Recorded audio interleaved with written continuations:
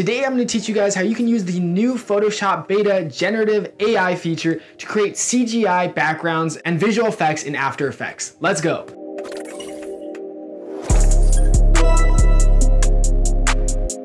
My name is Evan. Welcome to 11% Tutorials. As you might have heard, AI is like literally taking over the world right now, along with the world of video editing. And what better way to put to use all these tools than to create sick music video effects or visual effects in whatever project you're working on. I, for one, have probably been waiting for this day forever just because of how easy it is to make visual effects and CGI. For this tutorial, you will be needing the Photoshop beta app though. So if you are not an Adobe Creative Cloud member, then you might not have access to this. This is at the time of recording though. Right now is June 2023, so I don't know in the future when they might roll it out to like the standard version of Photoshop, but for now you're going to need Photoshop beta to have this feature work, and you're also going to be needing After Effects. Now keep in mind this tutorial is strictly for visual effects on like tripod shots or like drone shots with slow or little movement. You can create some effects with a lot more handheld movement, but it is just going to be a little bit harder and the result might be a little bit lesser. This method is just a really cool trick just in case if you have any unwanted objects in your footage, like example a car, buildings, objects, or just to completely change the entire setting of your footage. But before we hop into the tutorial, if you guys have at least 5 minutes of your day, make sure to check out our video editing presets at 11%.net. Right now I have a huge sale on all of my products. We're giving a 40% off sale on all of our products in the entire store. I've really done my heart and soul out into creating presets that just help elevate and speed up your editing workflow. We have presets ranging from title card presets all the way to Lightroom presets, and we just dropped our new artificial camera shake preset, so definitely make sure to check it out here at 11%.net, and remember to use this promo code for an exclusive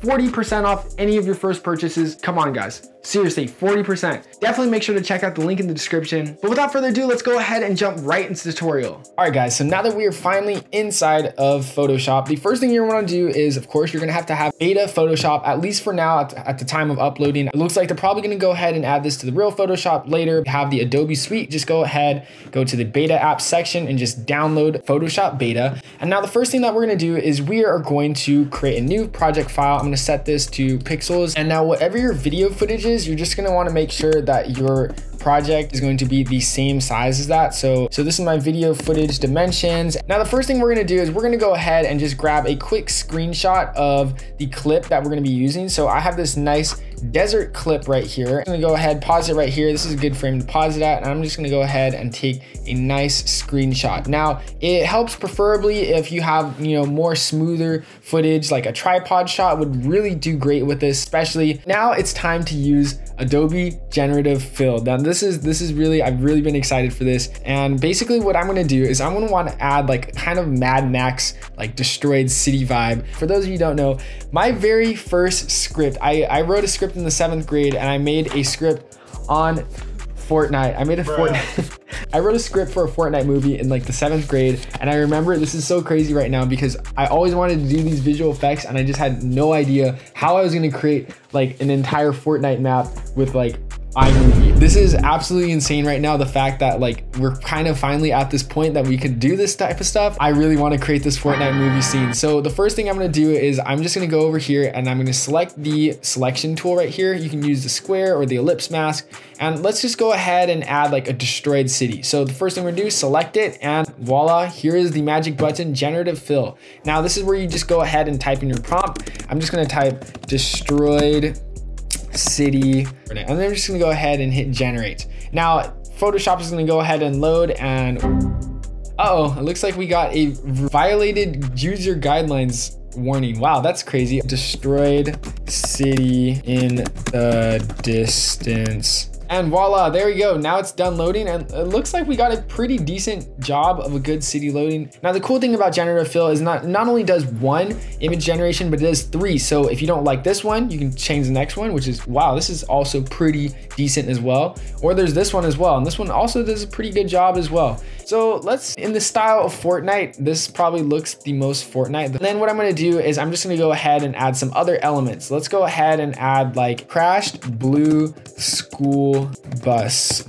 Oh, wow, look at, there we go. We have the battle bus right there. Oh my God. These are, I'm not gonna lie, these are absolutely horrible. This is probably the best one that they were able to create so far. And now remember, this is Photoshop. You're not going to be relying, you're not supposed to be relying entirely on this tool. And I feel like AI is supposed to be like the assistant and the guidance to us. So remember, just use it to just get the creative juices flowing. And then from there, you can just go ahead and spice things up. But let's go ahead, export all of these assets and put this into video format. Now, what we're going to do for this part is we are going to turn off the background layer, and you'll see that we're just left simply with all our generative fill layers.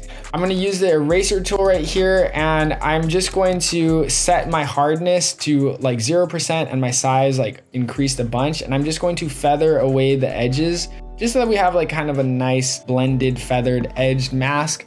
And I'm just going to go ahead and do that for each of my layers right here. Now what I'm going to do is I'm going to turn off the background layer right here, isolate each layer individually, and I'm just going to hit File and export each different AI generative fill segment. So I'm just going to name each segment generative fill like 1. Now that we're finally inside of After Effects and we have our video clip loaded up right here, the first thing you're going to do is come over here to your tracker tab, and you're going to click track camera. Now After Effects is going to do its best job to track the camera, and we're just going to go ahead and speed this up until it's done. Once it is done, you'll see that there are now a bunch of, I like to call them the 3D flowers. If you're familiar with our channel, 3D flowers over here. These 3D flowers just help track different scenes going, like different spaces in your footage in a 3D sense. We're going to go ahead and select a 3D like flower field. You're going to see this red target. So now I'm going to right click this target, and I'm going to create a solid and camera.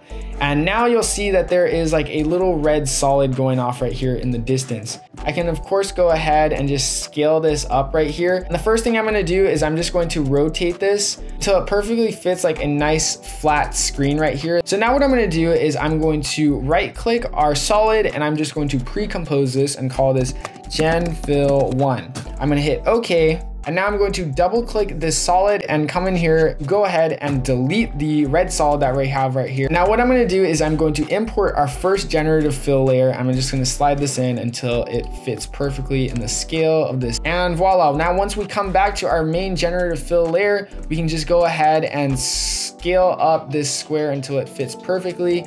And once we play it out, you will see that our new apartment complex is now 3D tracked inside of our footage, all generated from AI, and it looks like it is like imported inside of the video. We're just gonna go ahead and continue this process, just going ahead and creating solids and then pre-composing them, and then just going ahead and importing our generative fill layers that we made in Photoshop. Just continue this process, and then after you can go ahead and add in as many overlays, effects, or elements as you want. And here is the final results.